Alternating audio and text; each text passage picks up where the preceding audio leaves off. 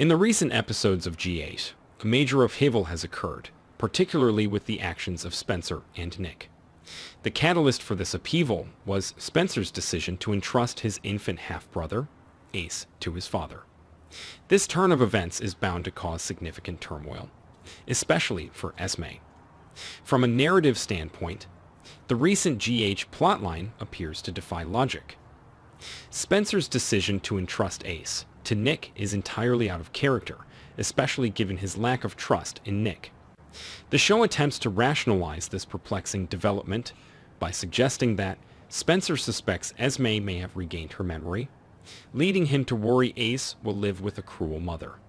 The repercussions of Spencer's decision are likely to unfold in a number of dramatic. Esme's panic upon discovering her baby's disappearance is expected to be a pivotal moment, and the burden of explaining the situation will inevitably fall on Spencer. In a recent episode, Esme frantically sought help from Cyrus. Although she knew he had no intention of helping her, she had no other choice, and she became desperate when she saw Cyrus's fake calm and indifferent facade.